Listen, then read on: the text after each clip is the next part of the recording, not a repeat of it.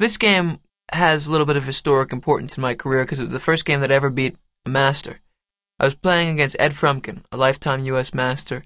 I was only 10 years old, and it was a pretty interesting game and a nice way to break through a barrier because it was an exciting way to do it.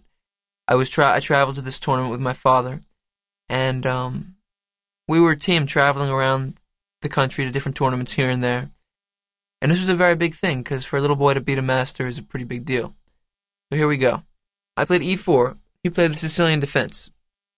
Now, I didn't know openings so well when I was younger. I knew them well enough, but I'd mostly focused on the endgame and the middle game. So my theoretical knowledge wasn't up to snuff necessarily, so the way I played the opening was a little strange. Knight f3, e6, d4, c takes d4, knight takes d4, knight f6, knight c3, knight c6.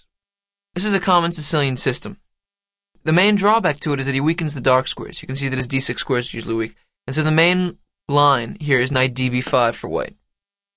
I'm threatening to play knight d6 check. Usually here black will play d6. White will play bishop f4 attacking the pawn. Black will play e5. And now he's taken a light square weakness. White will play bishop g5. And this is called the Pelican or Sveshnikov Sicilian, a very double-edged system which many strong grandmasters have played for many years. The Sveshnikov can also be reached immediately if black plays the Sicilian with the 4 knights out, and then instead of e6 plays e5. White plays knight db5, d6, and then bishop g5. You can see the same position gets reached with one move less being made. But instead of this, I played bishop to e3, a move which is pretty bad when I look at it now. It was based upon not knowing the opening very well. I was pretty much improvising. And my opponent played bishop b4, quickly took advantage of my mistake. Now we can see quickly his threat. Knight takes e4. The only defender is knight on c3, and now it's pinned. So I increased my defense of the e4 point by playing f2 to f3, trying to make things solid. Now I'd like to quickly bring out my light squared bishop and castle kingside, because the pin on my knight on c3 is very bothersome. But my opponent didn't give me time to do that. He's a good master, and he stopped it. He played very actively because I had gone wrong. He played d7 to d5, hitting me in the center, when my position was a little off kilter, because my knight on c3 is pinned. He played correctly. So now already I was looking for a way to figure things out. I played the move bishop to b5. I pinned him in return. I'm trying to quickly develop and castle, so as to cut the losses, so to speak. I have a threat now of knight takes c6, b takes c6, bishop takes c6. Check.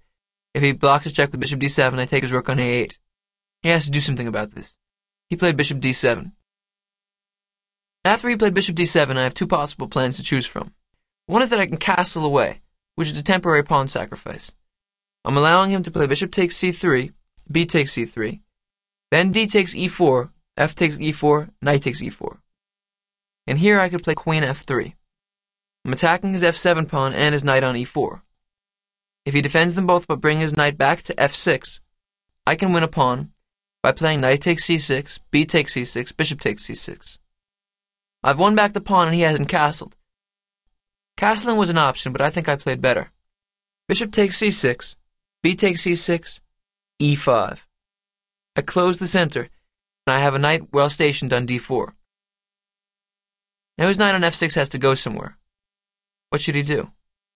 g8 seems to be the only square, and that's what he played, knight g8. If he plays knight h5, what do you think of his piece out there? The knight on h5 is pretty bad. There's an expression, the knight on the rim is grim. And in fact, it's very true here. He has nowhere to go, so if he doesn't do something fast, he'll lose a piece. I played e5 and he retreated the knight to g8. His plan is to play knight to e7 and then to come to either g6 or f5 squares. I played a3, and here my opponent played bishop a5. This allowed me to take a bind in the dark squares, which I very happily did. After a3, bishop a5, I played b4, and now we see the idea. Dark square play. His bishop on d7 looks very silly. He played bishop c7. What is his threat? My e5 pawn. I defended. f4. He played knight e7. And now I try to occupy the c5 square with my knight. Knight a4. We can feel White's plan. All of my pieces, my bishop e3, knight d4, knight c5, take advantage of his dark squared weaknesses. His bishop on d7 has no role in this game. White's position is clearly better. My plan, occupy the dark squares and then attack his king on the king side. He castled, and I brought my knight to c5. If he tries to prevent my knight from coming into c5 with bishop b6, I have a number of options. One is to simply castle away. Notice that if we trade dark square bishops, it'll just limit his control even more of the dark squares. Later on, if I want to, I can move my queen to c3 and play knight c5, so I can take back with a piece. His bishop can always take on c5, but after I take back, he'll have a very bad piece on d7. Another option for me, if he plays bishop b6, is to play queen d3. What's the idea of this move? To maybe even move my knight on d4 back to b3 and put a bishop on c5. Then I can occupy the d4 square with my knight. If black tries to defend the c5 square with bishop b6, it can be a good defensive idea. But notice that I have 3 pieces that can control the c5 and d4 squares, and these days he only has 1. Maybe later his knight on e7 can defend the d4 square with knight f5, but it's a long way from c5. I'm going to inevitably control the dark c5 and d4 squares. He castled, and I came into c5. Now he challenged my queenside control, a5. I solidified it a bit, c3. Knight c8, he played. And here we see that he's honing in on a weakness of my position. He's not the only person with weaknesses. My light squares are bad. His plan is to play knight b6 to c4. This makes perfect sense. If he has dark square weaknesses, maybe I'm taking too much of my time controlling the dark squares and exposing light squares to him. This is often true in chess. Sometimes your strength can be your weaknesses. In this position, my knights are very solid in the dark squares, but I've left something open, and he's headed right for it. Good play by black. I castled. He played knight b6. And now I began my kingside plan, queen g4. The point that I'm making is that I'm allowing him to have the c4 square. My play on the queen side is rather positional. It's consolidating, it's holding back his play. My real ideas lie on the king side. In the Sicilian defense, often when the center is closed, when the structure becomes closed, if black plays d6 to d5 and white plays e4 to e5, what results is white having a very clear plan of an attack on the king side and black's pieces being somewhat closed off from the defense. Notice now that the bishop on d7, bishop on c7, and knight on b6 are a long way from helping out the king on g8, and this tells later in the game. He played knight c4, attacking my bishop on e3. I played bishop f2. And now my opponent played queen to e8. The reason he played queen e8 is twofold. For one thing, he's responding to my threat. My idea is to play bishop h4, attacking his queen. When it moves, to quickly play bishop to f6, forcing g6. I'm threatening mate. He can't take my bishop because of the pin on the pawn. And then I maneuver my queen g5 to h6, followed by queen g7 mate. A brutal attacking idea. Though in fact, after queen g4, I have a very strong threat of bishop h4 followed by bishop f6. But also, queen e8 has an aggressive idea. The plan is to play f7 to f6 and bust open the center, making his 2 bishops more useful. I played rook f1 to e1, exposing another potential threat on the e6 pawn. If he plays f6, I can take it and then take on e6. Look at the variation. f6, e takes f6, rook takes f6, knight d takes e6. My knight is defended 3 times and attacked 3 times. He can't take it. Although it's pinned, it's solid enough. My position is very good. I'm up a pawn. My next move will be bishop d4 or bishop h4 if he can figure out a way to defend his mate threat. Queen takes g7. White's winning here. So rook f1 to e1 prepared an attacking idea, which you'll see a little later, and at the same time defended against his threat of f7 to f6. Bishop c8 is a move which doesn't seem to do all that much, really. For one thing, he's moving the bishop away from the potential threat of knight takes d7, but I'm not planning on doing that so quickly. His other idea is eventually to maneuver the bishop to the a6 f1 diagonal. If the bishop comes to a6, I'm not going to take it, obviously, and maybe he could do something later on. When a guy plays a move like bishop d7 to c8, you know you've done well. His plans are limited. There's really not much he can do. I play bishop h4. What is my threat? I want to utilize the idea of the pinned defender. Once again, bishop to f6. Threatening checkmate. The only way to defend it is g6 Then I would play queen g4 to g5, and then come into h6, followed by queen g7 mate. There would be no way to stop that plan, and black would be doomed. Bishop h4 is a loaded move. Black has to defend. He played king h8, a good move. Now notice that if I play bishop f6, he can just take it. The pawn would no longer be pinned. King h8 was a good prophylactic move. And now in this position, it turns out that black does have a plan. What he wants to play is a takes b4. If I take back with my c pawn, then he'll win my a3 pawn. Rook takes a3. If I take back with my a pawn, he'll be able to trade off some material. Rook takes a1, rook takes a1, and then suddenly the e3 square is opened up to his knight. Knight to e3. The position would still be good for white, but he'd be getting some pieces into the defense. I didn't want to allow that.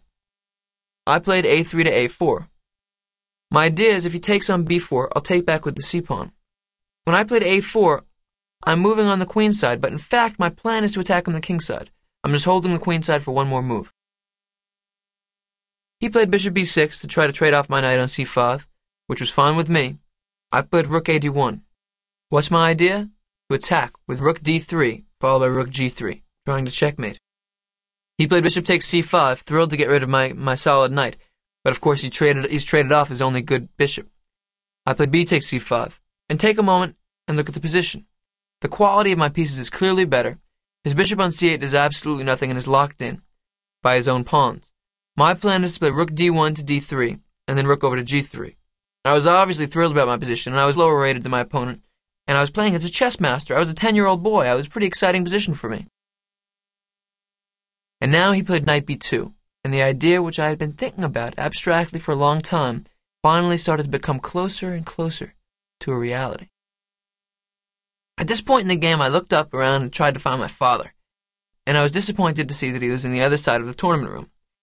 Now, the reason I wanted to find my dad was because I was psyched because the next move I was going to play. I had a long sacrificial attack. I played the move rook e1 to e3. At this point, I jumped up from the board while my opponent was trying to figure out why I just lost a rook. And I grabbed my dad and I tugged him on the sleeve and I said, "Dad, come on and watch this." And he always got nervous when I sacrificed material in chess, and I love to attack and I love to sacrifice. So I obviously had something up my sleeve. What do you think it was?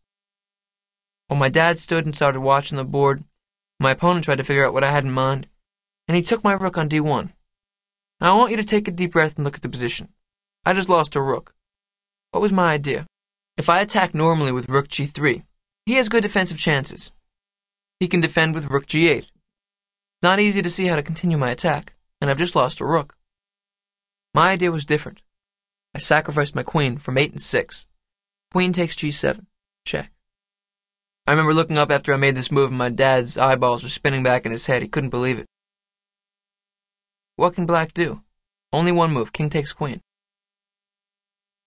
Now we have to play this correctly. Try to calculate the mate in your head. When I played rook e3, I saw the mate here. At this point, I was very excited at the board. I knew I had my first master beat. There are two options.